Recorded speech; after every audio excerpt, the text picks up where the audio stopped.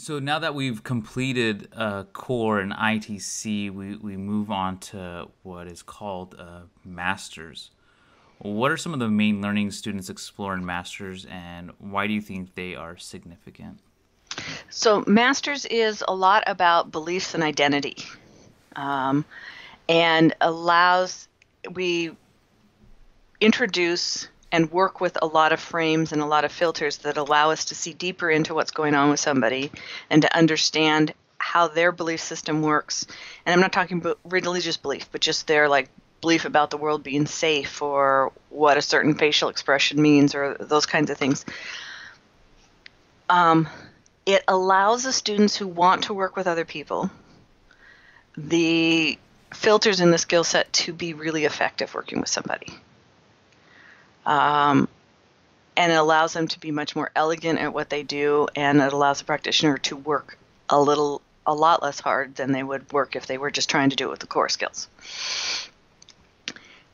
In the process, the awareness of self and the appreciation, and to me this is the big thing, the deep appreciation for who we are is created and built in the master's class.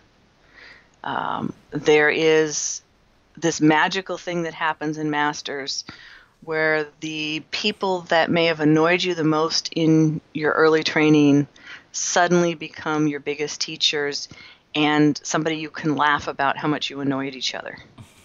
And there is a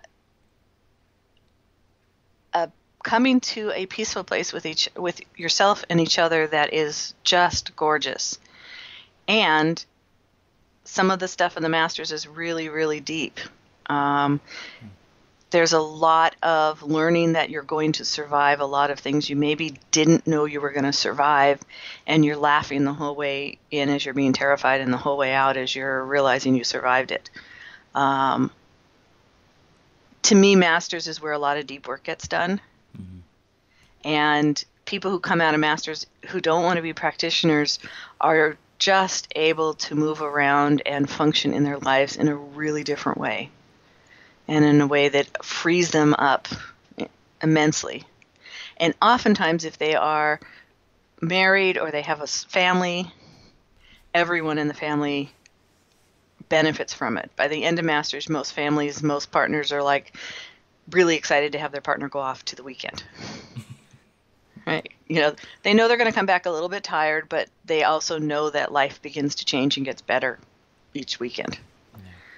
And because it's 8 months and because you have study groups, the building of friendships and the building of community is so strong and so sweet.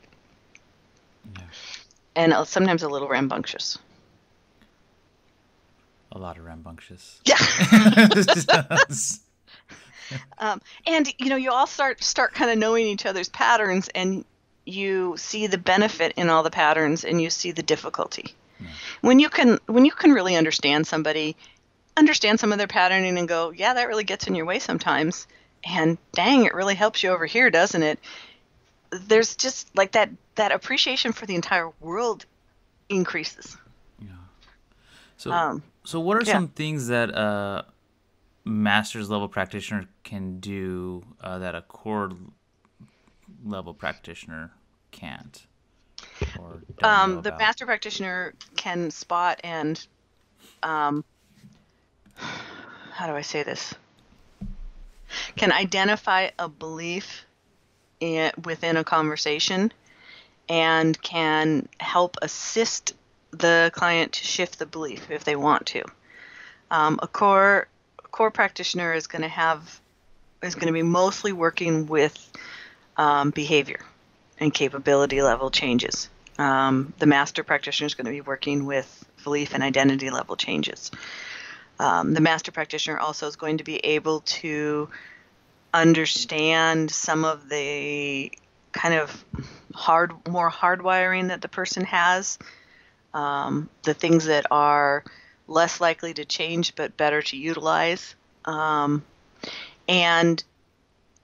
able to understand how some of the things, this is where we add a lot of psychology, and how some of the things were created and developed such that the person is interacting with the world that they're interacting based on what happened to them when they were very little. And having that knowledge allows you to be able to help create change and to fill in gaps from childhood within the person, which a core practitioner might not even know to look for. Yeah. Oh. Yeah, definitely there's like a deeper set of tools that you're able to go with somebody within a conversation. So what makes Masters NLP at NLP Marin different from other NLP trainings? My experience of that is that other NLP trainings,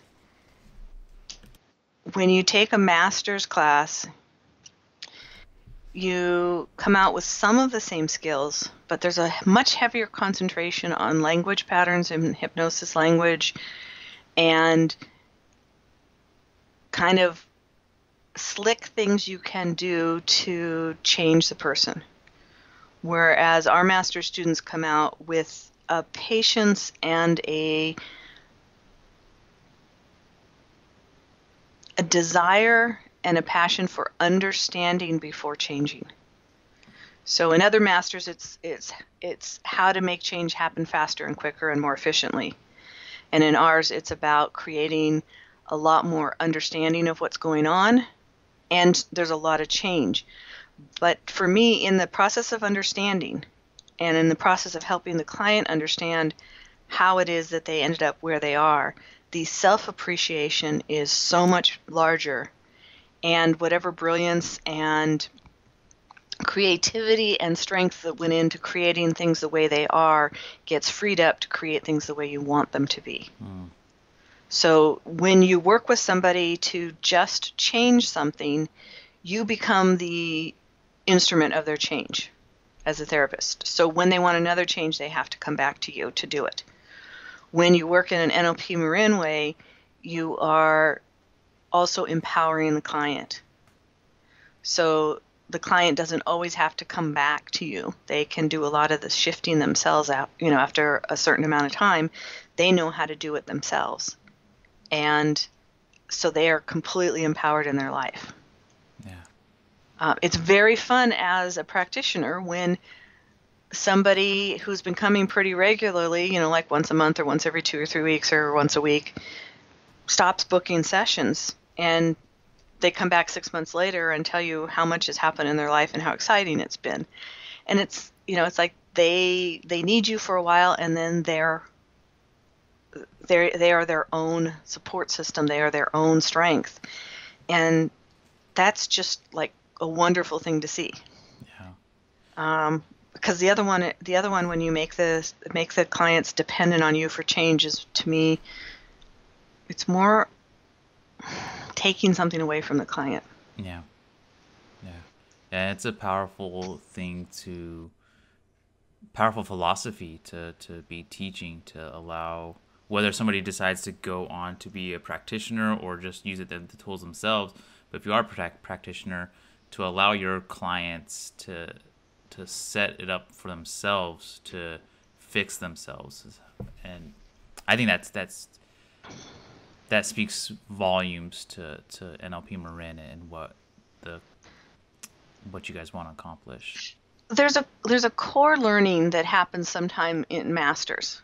So I guess it's a master's learning. There is this point where, and students hit it at different times, but where they understand, like, through their entire body, that experience is something that can be changed. And it's not that you stop having difficulty in your life. It's that when you have difficulty, you have a different sense of it. And there's hope always in something changing. If you don't like where you are, you know that it can shift.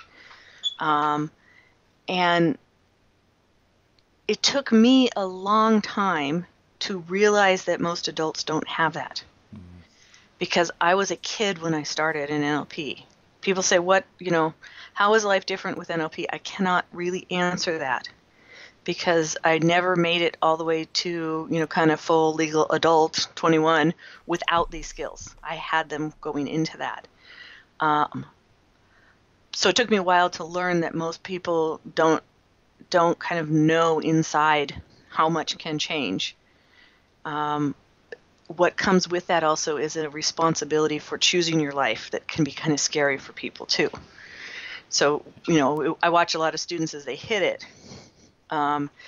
It can be both in a really exciting and difficult place, and then when they get to the other side of it, there's a settling down within themselves that happens that it's just really fun to watch. It's really fun to see them kind of get that. To me, that's a massive step in empowerment. And is there a time when you see more or less change for master's students than like in core, or is it just a deeper level, or it just depends, I guess? It's an individual thing. Some students come in the first weekend of core and their entire life changes. And some people swear nothing changes all the way through masters, and then the last weekend of masters something happens. And some people have small change all along and are wondering when they're going to have the big change and then they look back to where they started. People respond differently, so that's the fun thing, is you never know when a light bulb's going to go on for somebody. And as a trainer, sometimes you're just saying kind of the most common thing that or thing you think is common, and somebody in the room goes, oh! And you're like, oh, okay. Heads in the back are exploding. Like yeah, every now and then you think something is massively profound, everybody's like, yeah, okay, got it. But you never know what exactly is going to make the difference for somebody, or when things are going to just kind of align in a way that allows them to have some more ease, but it will happen. And that's to me the thing that over the years I have built, and I have just so much more faith in. So I can watch a student who's having a lot of trouble or difficulty, and I just know they're going to get it at some point. And it might be their third time through masters, and it might be next month. Yeah. And just that knowing allows me just to be with the person wherever they are. Yeah. Which is what you kind of learn in masters, right? Yes, that's how to just know where they are, at the same time assisting them to change. Yeah. Which is a really hard concept for somebody to get unless they've been in that seat. Yeah. Excellent. Thank you.